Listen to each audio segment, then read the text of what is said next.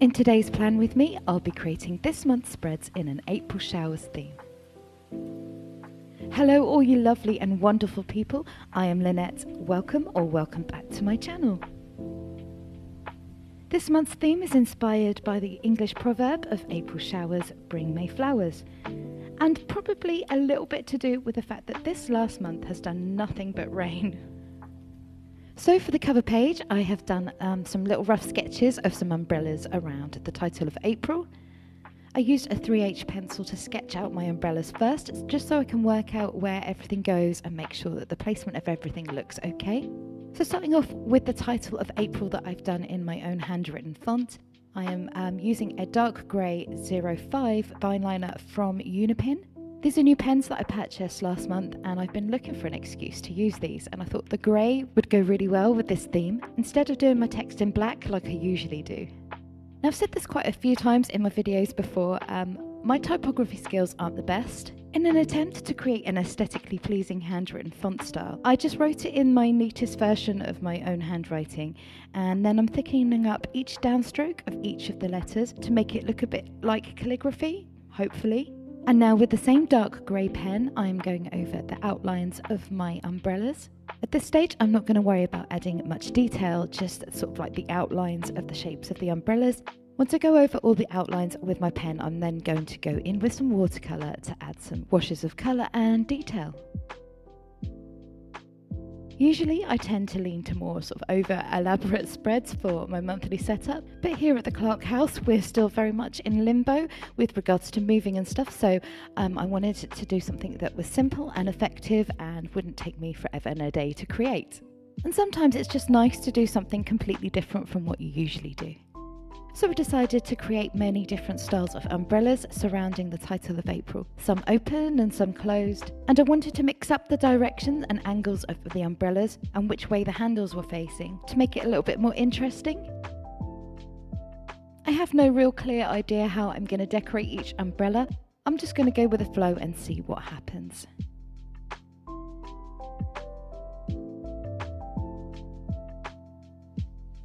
Now for the closed umbrellas, I did use a 01 fineliner that's still in the same shade of the dark grey as the thicker pen, more to sort of test out the pens themselves because I haven't actually used them yet until today.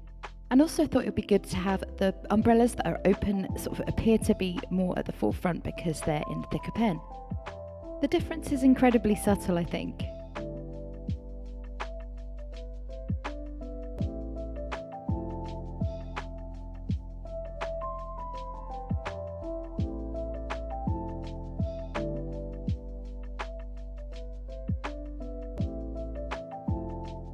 Armed with some clean kitchen towel, some clean water and a watercolour pan set from SargentArt, I begin to add some colour to the umbrellas. And I also use some Payne's Grey from Daniel Smith's. I will link all the materials that I use in today's video in the description below. Now I'll start off with my first umbrella with some indigo blue. And I'm intending to sort of stick with blue and grey tones throughout the whole of this theme. And this is to tie in with the colours that you sort of associate with a rainy day. When it comes to the painting, I am going to be using a wet on dry technique. I'm always a little bit worried, even though these notebooks are fantastic with watercolour, if you overload it too much, it can cause the page to buckle if you go too heavy-handed with the water. So I'm going to practice on the air of caution and try and eliminate that problem from happening. Now, like I said before, I have no idea how I'm actually going to decorate these umbrellas, but I am intending to make each one different.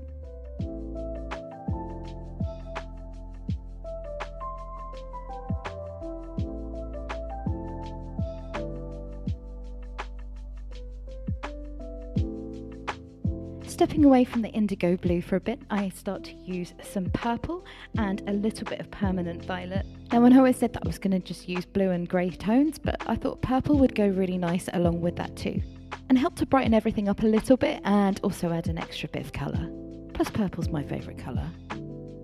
With the initial wash dry on the first umbrella, I'm then going in with a bit more indigo blue to add a bit of shading to the umbrella so it doesn't look so flat, and I'm trying to make it darker along the spines of the umbrella to try and make them stand out.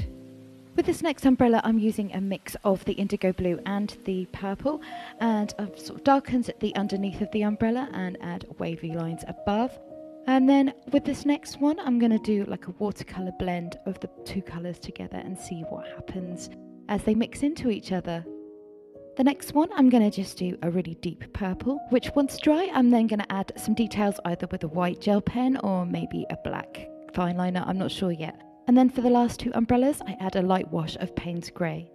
I then decided to colour in the thicker parts of the lettering that I've done. I thought that it would make the text stand out a little bit more and hopefully make the lettering look a bit neater. Now, I thought the page needed some paint splatters to replicate falling rain, but also it was looking a bit bland even though I haven't finished decorating all of these umbrellas. I just think it needed something to the backdrop that complements the image as a whole, but that isn't too overpowering, and I love paint splatters. I do tend to add a lot of paint splatters to a lot of my work. For the umbrella I'm currently working on, I'm using a 01 black fineliner and adding some ditzy daisies. I wanted to try and incorporate daisies somewhere in this monthly theme, seeing as they are the flower of April. I've just added some sketchy dots to the grey umbrella, and then I decided to go over the umbrella handles with the same black pen. And then for this umbrella, I wanted to add some black horizontal lines that do turn out to be a little bit wonky. And then with a Signo white gel pen, I add some swirls to this umbrella and then some simple white dots to the central umbrella. For this indigo-y purpley blue umbrella, I wanted to add some sort of floral designs along the bottom, and then I decided to add a few extra along the top and the middle of the umbrella too. I'm not worried about going into too much detail because I wanted to go for sort of a doodly look, which I think I've achieved. Next up is the calendar page. Working from the centre of the page, I then drew out my squares for each day of the month. Each box for each day is 3x3 with a space of 1 box in between each one, and then I added some indigo blue of various diluted mixes. I didn't worry too much about sticking to the lines of each box because I wanted to go for that kind of loose feel, and I then outline each box with a 01 grey fineliner, again very loosely, and I outline each box a couple of times. With the same pen, I also add the days of the week. And also with the same pen, I add the dates to each box. To title my calendar page, I use exactly the same font that I used on my cover page. And to decorate the title, I decided to add some thick, heavy rain clouds using some Payne's Grey.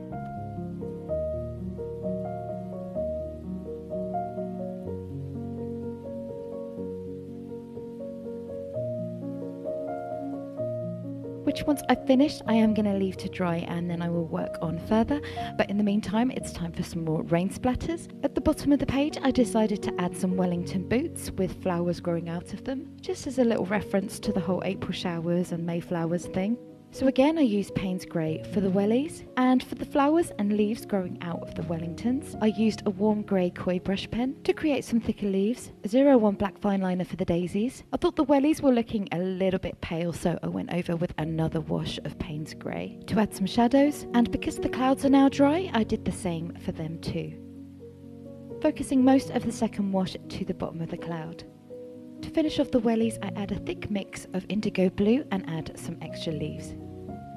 On the opposite page to my calendar page, I want to add a list of important dates. Now, I bought this pack of papers and things from a shop called The Works here in the UK. It was like a book that came with various different papers and stickers and things, most of which are of a celestial nature, but then there was a couple of pages that had these beautiful clouds. And I thought it's about time that I use some of these stationery supplies that I keep accumulating. And not only will it look beautiful, but it will also save me a lot of time. The sheet of printed paper that I'm using is quite big, so I had to cut it to size. Each sheet of paper has a pattern printed on the reverse too, and on the back of this clouded one there was this plain blue with a very faint squared pattern on the back, which would be really helpful for actually adding the list of important dates. So using a Pritt stick, I stick in the clouds and then I cut out a smaller strip for the important dates, making sure I cut out 32 squares from top to bottom, so that I have 30 squares for each day of the month and then a square space at the top and the bottom. I made sure the back of the paper had a very even coverage of glue and then stuck it down very tentatively, almost like it was wallpaper, and I kept smoothing it over to make sure that there was no air bubbles. And then once I was happy that that was all flat to the page, I added the strip of blue squared paper for my important dates.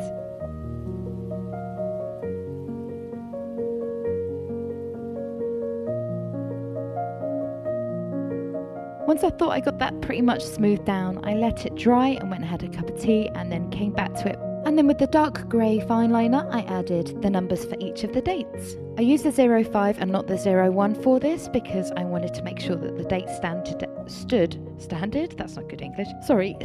out against the blue paper. I had some light grey washi tape that I added to the top and bottom of the checkered blue paper. I can't remember where I got it from now, as I've had it for quite some time, but I thought it'd work nicely with this theme. It is ever so slightly striped, but I thought it's about time that I start using some of these washi tapes that I keep accumulating. So this is that paper collection that I mentioned earlier on in the video. As I think I previously mentioned, it has stickers and other things in it too, and I found this April sticker, so I added that to the top left of the important dates. Next up is my gratitude page, which I haven't had in my bullet journal for a little while, but I'm bringing it back this month. For this, I'm going to do a really simple spread. So for this, I'm going to use a mixture of the fineliners that I've already used throughout these spreads so far, and also a light blue gel pen, which has a bit of a cringy name. I think it's called Scribblicious or something. I could be wrong. I think it might be a brand associated with the works, or even their own brand, and that's the light blue gel pen that I'm currently using right now. And then I thought it'd look really nice if I painted some of the numbers too, so I'm using Payne's grey and indigo blue again. And I'm dotting the numbers over the page in a kind of methodical but random fashion and varying the sizes of the numbers too. And with each number I intend to add something I was grateful for each day as I go through the month. Once again, I'm adding more splodges of paint all over the page, and then I'm going to add an umbrella to the bottom right hand of the page. I left that space purposely because I thought it would be a bit boring if there wasn't some kind of decoration added to this page.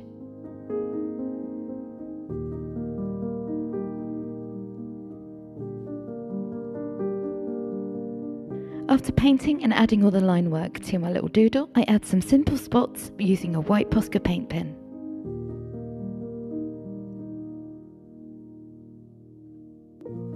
For my mood trackers this month, I wanted to bring back the fun trackers instead of just a graph. I've kind of missed tracking my moods this way in March.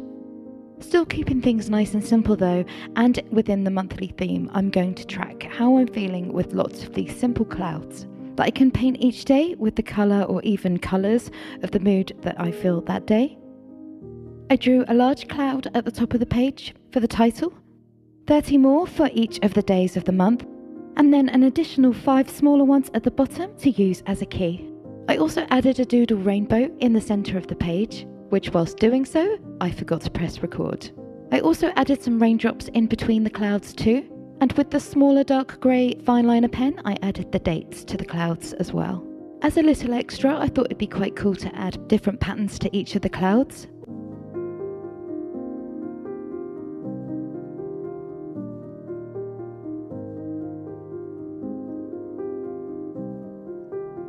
Next up, I'm going to have a page dedicated to the rest of the trackers that I want to add into my spreads this month. First of which is my social media tracker, where I'll be tracking my YouTube, my Instagram, and really frustratingly, a new Facebook page. Unfortunately, my Facebook account got hacked recently and in the end got deactivated. My old Facebook art page is still up, but I can't access it at all, which is incredibly frustrating. I have set up a new page, but there's absolutely nothing on it at the moment. When I've got a few minutes spare, I will hopefully update that and get that all up and running again. Once I've got that all sorted and done and dusted, I will let you guys know. So next to the social media box, I'm going to be doing my habit trackers. This month I'm tracking 6 habits, which are reading, watering my plants, sketching, practicing affirmations, getting off my bottom and doing some exercise, and then hopefully getting to bed before midnight, because I'm terrible at going to bed at a decent time, and then wondering why I feel so tired in the morning when I still have a 2.5-year-old, for some reason that I do not understand, does not want to sleep consistently throughout the night yet. For the moment, I'm keeping everything really simple. I've numbered each of the days for the tracker calendars, and then given it a title using the grey brush pen in a handwritten font. I kind of just want to fit all the trackers that I'm going to use into my page before I add any detail really, because once I get them all down I can see what space I have left to play with. At the bottom of my page I wanted to add a sleep tracker, which is a basic graph. It's a bit boring but it's functional. So it's 30 squares from the left to the right for the dates, and then I'm tracking how many hours sleep that I get Rather unrealistically, I'm going from 0 to 12. I don't remember the last time I ever had slept 12 hours straight, but there you go. Maybe I should have only done it up to 10 hours, but I've already done it now. So in the space that's left between all the trackers, I'm going to do a little quote. This in keeping with the sleep tracker itself, which is there's nothing better than the sound of rain whilst you're falling asleep. Which personally I definitely agree with. I do tend to go to sleep a lot with the YouTube video playing sort of rain and thunder sounds in the background. It's weird, I find storms kind of exhilarating but at the same time really relaxing. And once again I'm going to use umbrellas to decorate the page and finish off the quote. I've done one open umbrella and one closed. I don't worry about painting them this time, I'm just using the pens that I've already used for this page. With the blue gel pen, I try and tie everything in with some raindrops dotted all over the page. And then add a few leafy designs around the title of the habit trackers. I just felt like this page needed a little bit more colour, it was looking all a bit too bland and grey. So I also used some indigo blue to highlight the titles of the social media and the titles of the habits that I want to track. Right, for this next page, I was kind of in a bit of a quandary because obviously April starts with a 2-day week. Like I really didn't want to dedicate a whole page just to a weekend. So I decided to dedicate the bottom part of the page for the first 2 days of April. And kind of taking inspiration from my calendar page, I'm just painting in the days and then going over the boxes that I've created with paint with the grey fineliner like I did with the calendar page. For the top of the page, I wanted to do a little rainy day painting. So I've masked off with some washi tape that I really don't like. It came with a set and yeah, I'm not a massive fan of geometric patterns. I added a wash of clean water and then basically using the same colours that I've used throughout this spread so far. So the indigo and Payne's grey and a little bit of purple. There was no plan as such. I'm just adding washes and dabs of paint here and there to create some clouds. I wanted my sky to be quite stormy looking and dramatic. So I'm just building up lots of Payne's grey and the indigo and the purple all together to create some dark stormy clouds.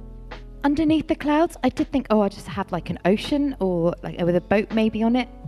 But then I decided to add the skyline of a town instead. I added a few light flicks of paint to create like the illusion of heavy rain. Now with my little mini painting complete, I thought the page on the other side looked a bit plain. So just to add a little bit of extra colour to the page, I added some Payne's grey to my social media tracker. And then for the titles of the days, I still had some of the paper left over from the calendar page. So with that leftover paper, I cut out some cloud shapes and wrote in white gel pen, Saturday and Sunday. And then I add some outline to the daily boxes with the grey fineliner.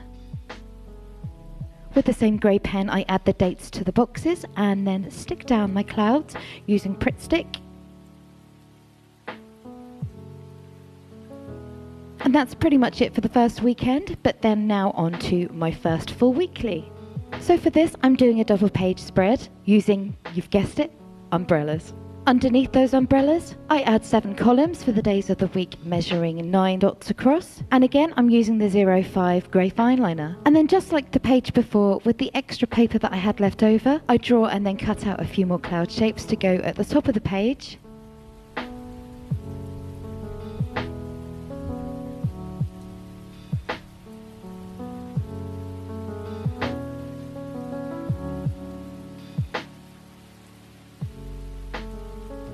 Once I've cut all the clouds out, I do set them aside for the time being. I want this time to keep the umbrellas quite monochrome and then just have the splash of colour with the paper clouds.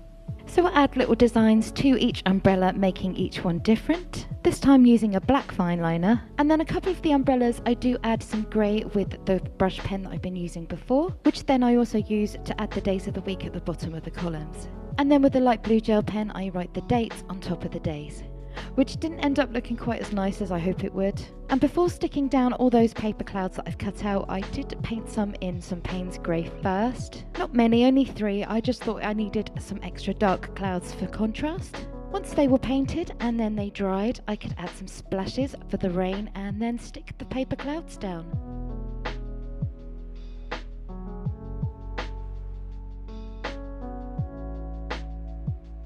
Once all the clouds were stuck down, I thought it looked really cute. It was a really simple spread to create, and I'm really happy with how it turned out. So let me know what you guys think. Did you enjoy this theme? Let me know in the comments section below. I'd also be really interested to know if you guys have any suggestions with regards to what bullet journal themes you'd like me to do for the future. There's a few themes that I have to do this year that I've got earmarked for certain months, but yeah, I'm open to suggestions, and if you'd like to challenge me with a theme, then I would love that, so let me know in the comment section below. Well, I hope you enjoyed this video. If you did, then please don't forget to give it a thumbs up. I know you're probably fed up of hearing YouTubers ask for this, but yeah, likes and comments really do help the channel out with YouTube's baffling algorithms. Also, if you'd like to support the channel and my art, then please hit that subscribe button and notification bell so I can keep you updated with future content. Also, if you've been enjoying the sketching videos that I've been doing lately, I'm currently working on a brand new one and hopefully we'll be having that uploaded sometime this weekend, as well as a video announcing the 1000 sub giveaway. Anyway, thank you so much for watching, your support is greatly appreciated, and I'll hopefully see you in the next one. Bye for now and take care.